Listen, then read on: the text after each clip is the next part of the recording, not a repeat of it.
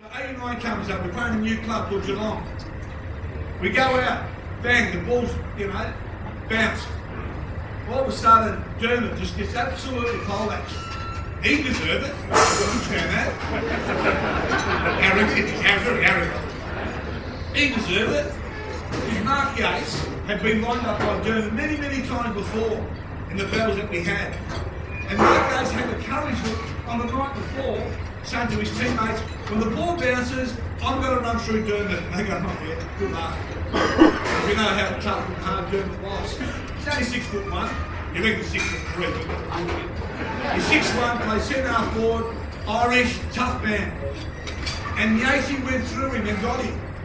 And when we seen Dermot went down, I thought, well, I've seen him go down before, but not like that, right? And he went down and got straight back up. And then about 5 minutes later, went back and took a mark, made him look in, went back and took a mark, kicked the guy. That's the arrogance of the man, but that's what you've got to do. Because you don't want to come off that ground, win, lose or draw, saying I could have, I should have, I played bad, I got injured, whatever. You don't know we're going to play in the grand final again. When it's your opportunity.